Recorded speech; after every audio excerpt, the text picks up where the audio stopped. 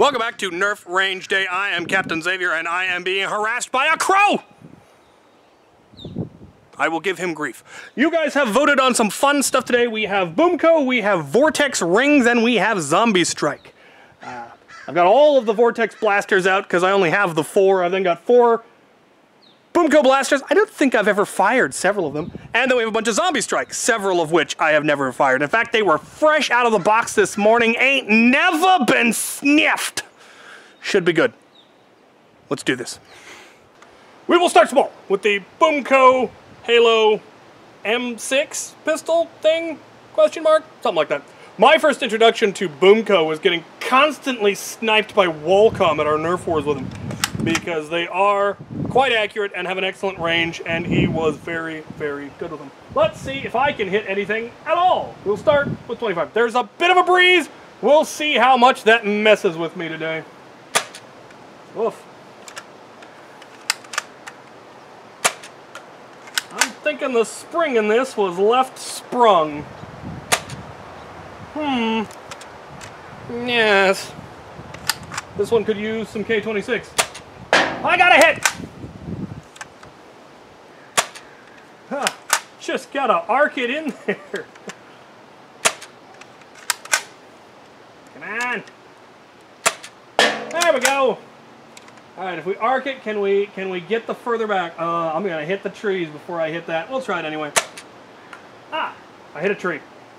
Alright, we try something bigger. Right, for bigger, we have the Batman BoomCo thing. This one, I believe, has K26 in it and has had its lock removed, so you don't have to worry about it perpetually being primed. We'll see if it's any better. Oh yeah, much better.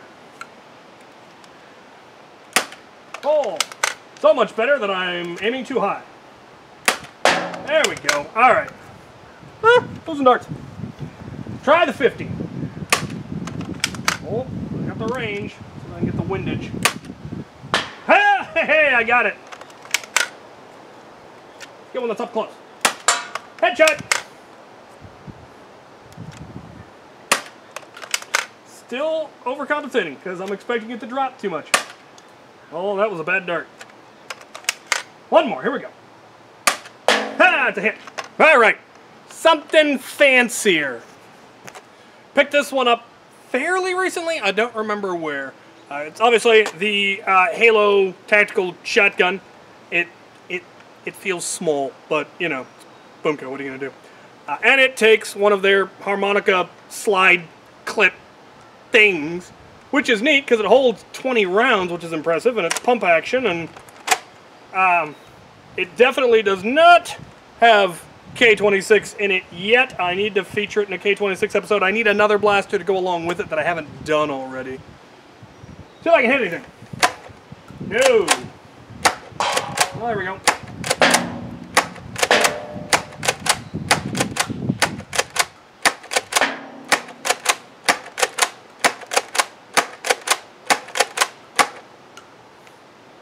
Definitely needs that K26. There we go. Headshot.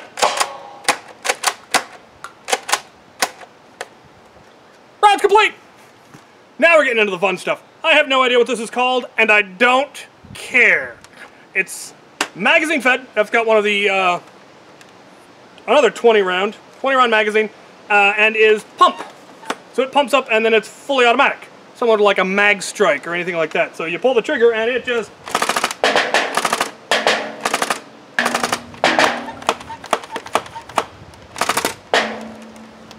complete! I've got another mag! I want to know if we can get a full clip out of one tank. So the OPRV is kicking in. Let's see what happens if we just spray.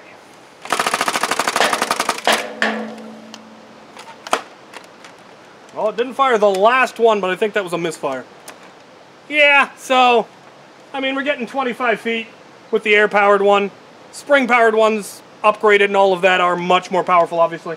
I got one more. You know where this is going.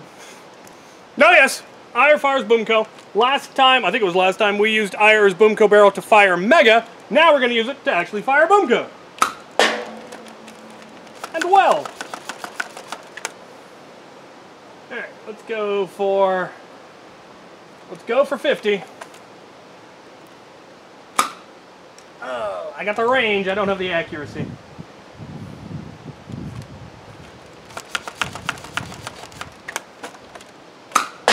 Whew! Straight as an arrow. Love it. I got another one. We have a shotgun attachment. Focus. It's from the Twisted Spinner or something like that. Fires 8 all at once. It's been a long time since I fired it. I have no idea how well it does. Let's give it a try. I am not impressed. Try that again. We try it again. Much better. Much better. The size of it unfortunately makes it difficult to actually pump it while it's attached, and I didn't have it all the way pumped. There is also, the barrels aren't great, but more to the point, there's a lot more dead space in there than I should have left. I definitely could have optimized that a lot more, but I didn't know what I was doing back then. This is one of my early mods. So, alright, let's take a look at them Vortex rings. Right, we have Vortex. Not the Vortex discs that you may be used to. These fire rings. Rubbery rings. I only have the one original. I thought I had more than one, but I may have actually fired them and they're still in an ammo catcher somewhere. But I also have 100 3D printed ones using TPU that someone sent me, which are awesome. They're a little bit different. The original ones were in fact tapered as they went towards the back, whereas these are just straight and symmetrical, but they do still fly fairly well. We're gonna see how well. I'm gonna fire this one, and then I'll fire a bunch of the 3D printed ones. So they load just on like that. You prime it, and you fail to fire somehow. How dare you? Pull yourself together. Try it again. No. So it doesn't want to fire the original ammo, probably because it's a little bit worn out. We'll try the homemade stuff. See if it'll fire that. It will! We'll fire it some more. See if I can actually hit anything with it. Aha! Kind of a bounce off the tree, but I'll take it.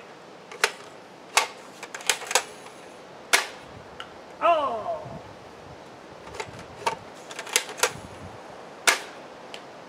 Got too much windage. Okay. Aim this way a little. Ah! Direct hit! They're actually really fun. I got some more. Let's take a look at a bigger one. So that was the pistol. This is the rifle, carbine, whatever you want. It's larger. Other than that, it's pretty much exactly the same, other than it does have ammo storage. We'll see if it will fire the original ring. Oh, it will. Fire that real nice. And we can just pull a ring out. Oh, no good. Oh, that ain't good. Oh, we almost hit the further back one. Remember to load it before you prime it. All right, let's hit this one. Or not. Oh, here we go. No! Stop doing that. There we go. All right, one more. Here we go. Oh, hit the tree. I got another fun one. Here we have the Power Strike. At least that's what it's called. It has, as you can see, 2 barrels. I don't know if this is actually supposed to be ammo storage, but it works as ammo storage, so I'm using it as ammo storage. It primes from the top. When you pull it back, it first primes the top one, then it primes the second one. And I don't know how it does that. That is actually pretty neat. And then it's got 2 triggers, one for the top and one for the bottom. And that is just spiffy.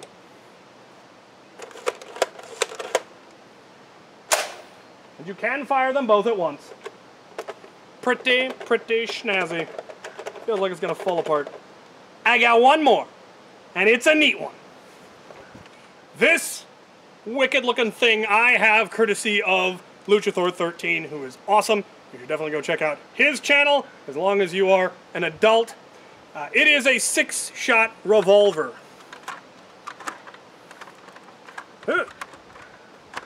Rotate. There we go. Rotates. Primes on the top, fires on the back. Does not have the most comfortable of grips, but I don't care.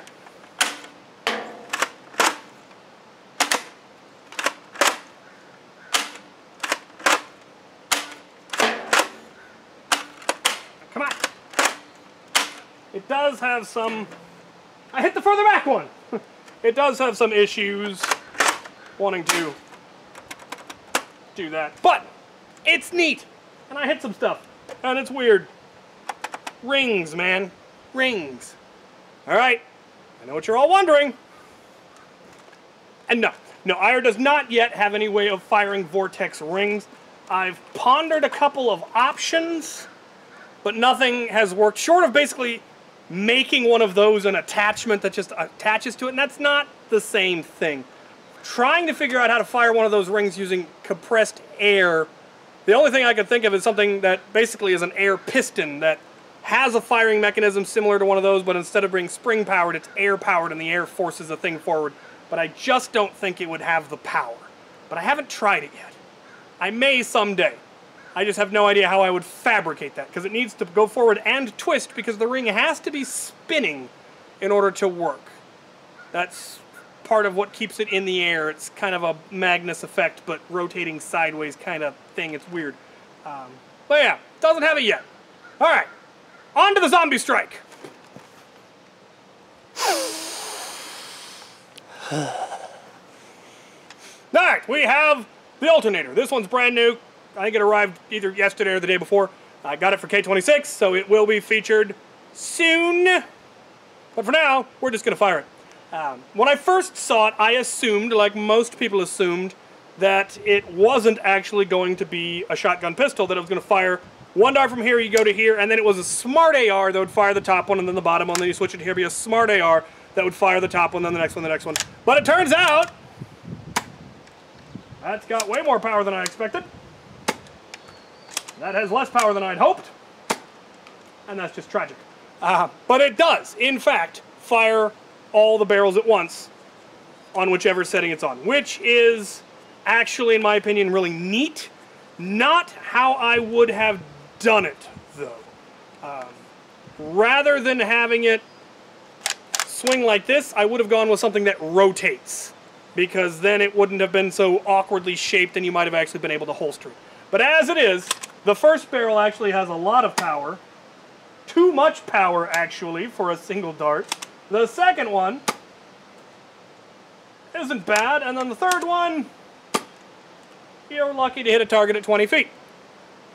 But it's neat. The fact that you can go from a fairly high-powered single shot, if you're firing better ammo, say AccuStrikes or AccuFakes or Adventure Force, the top one would actually be an excellent single-shot pistol. And then if you needed a shotgun for whatever reason, whether it was, you know, a zombie that takes multiple hits or you're just panicked, you can flip to the bottom one easily enough. The middle one, less easy to quickly flip to, because you're likely to overextend. But just going from there to there and then firing, that actually works. I like it. It's a neat gimmick. I would have gone with a different mechanic, but that's just me. Alright, I got another one. Alright, swap it over to a completely different ammo type, because there are zombie strike blasters that use the arrows, which is neat. This is the Wrath Bolt, and it fires the long plasticky arrow things, which are, I think, actually pretty cool. Let's see if I can hit anything with it. Oh! I think it's like a truck. Alright, let's see if I can get the 50. No. Apparently not. Go for the 25 again. Oh, that is so satisfying. The whistle and the thunk. Oh, alright. Get another one. Up next we have the Scravenger. Not the Scavenger, the Scravenger. I got it right, you pedantic Avengers. And it's neat. It's an upgraded sling fire. It has basically one major additional feature, in addition to having, like, it can take a stock, it can take barrel attachments, but it also has some additional features. It has slam fire, But first, I'm just going to see how accurate it is. I don't know that I've ever actually fired this thing. This is obviously not the original stock, and I don't have any of the other attachments because they just hamper things. But let's give it a try. Okay, got a little more power than I thought. Maybe a little less power than I thought. There we go.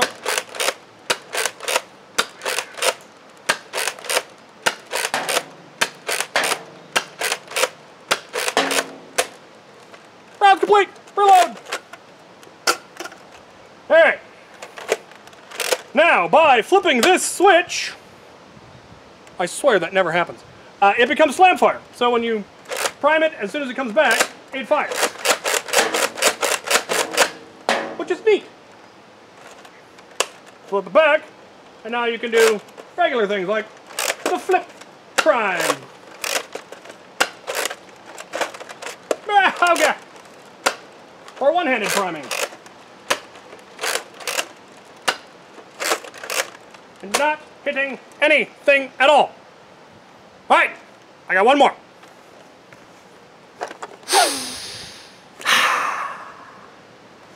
This one is also fresh out of the box. Brand new batteries. This was sent to me by a fan who was awesome. Car? Rude. It is stock, so don't expect too much out of it, but let's see. I do like the 18-round magazine that you can actually see the line on. That's pretty nifty. Alright, let's see what the stock Revoltinator can do. It makes noise. What's going on?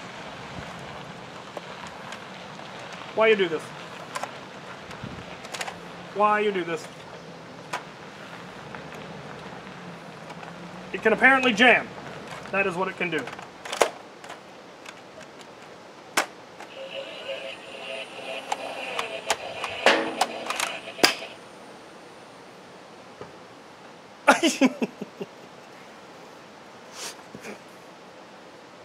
Having issues with my Revoltinator.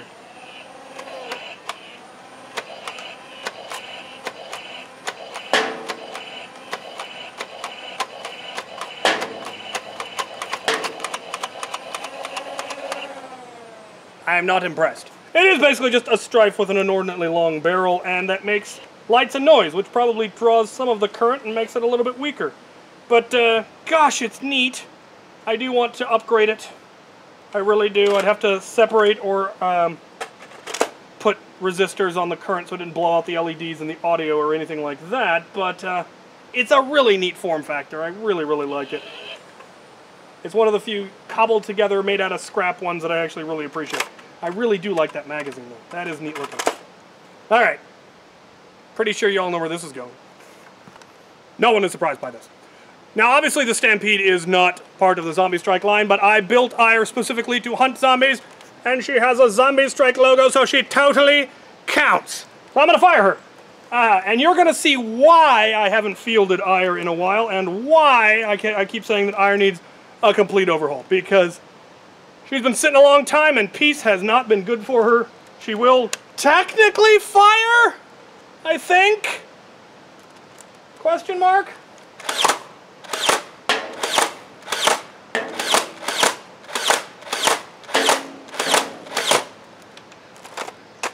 It's actually better than I was expecting. But yeah, one of my quarantine goals is to finally get Ire completely overhauled. Metal gears, upgraded spring, rewired for LiPo, redo all the wiring for all of the peripherals, and really bring it up to a modern standard. I don't think I'm going to change the bolt. I don't want to get her up to like the 140s or anything. I'd love to get it to around 100. 90 would actually be perfectly acceptable for me as well, because it's meant for HVZ. Short range is fine. If I need to hit something from far away, that's what this is for. Or, you know, a better sidearm, something along those lines. Or better yet, a marksman standing next to me. But yeah, I want to get Ire overhauled so that... Is there mildew on my magazines? It is damp here. Damp. Damp, sir. Damp. Damp, I say. And now, for the carnage.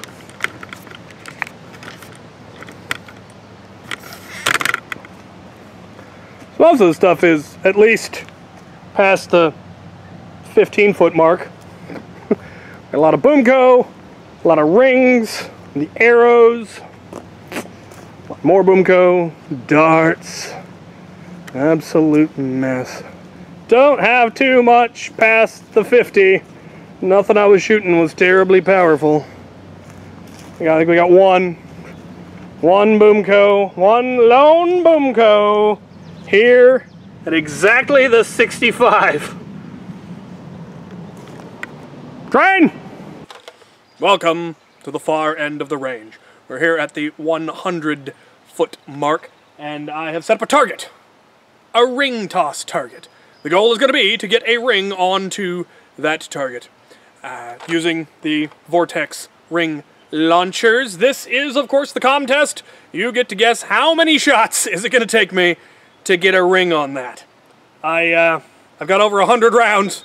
Hopefully I don't have to gather them. I might. Last time, nobody ever actually guessed the correct number. The correct answer last time was 43. Someone got really close. They guessed 42. But it was 43, which, if I recall, is the number of orcs Gimli killed at Helm's Deep. So, still a noteworthy nerdy number. But I'm going to go through a bunch of the different blasters. I may try some trick shots. We'll see. Hopefully the net will catch most of the rings, and I won't have to go searching in the swamp. Here we go.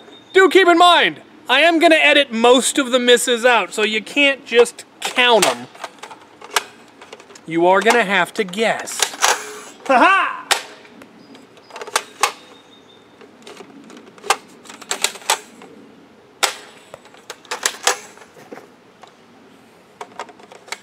Now stop.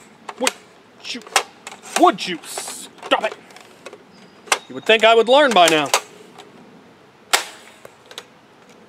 Load, then prime. Stop it! Oh, that one was close. This is gonna take forever. So close. Dual wheel! Train!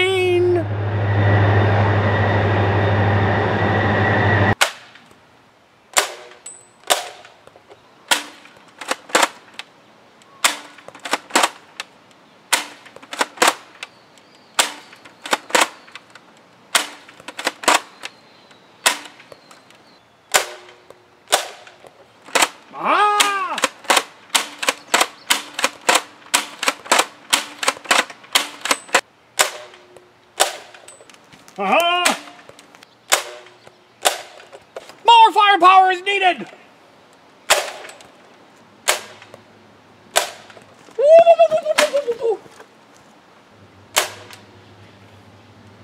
I'll take it.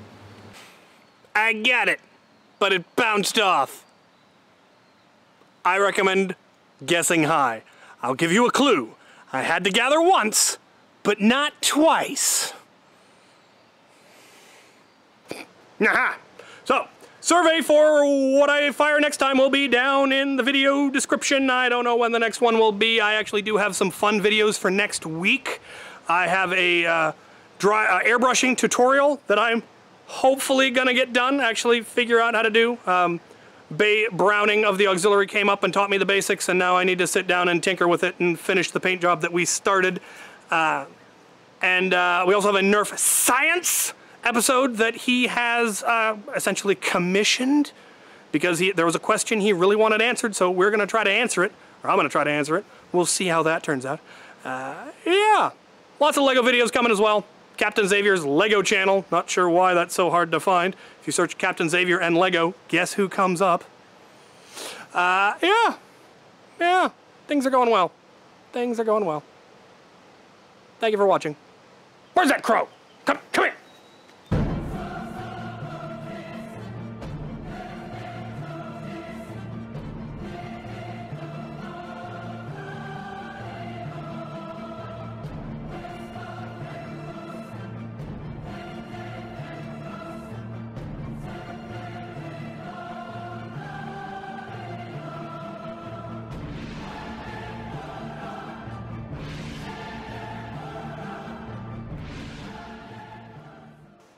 For those of you who are wondering, and I know many of you are, the reason I'm using the hand card is the golf cart has a dead battery.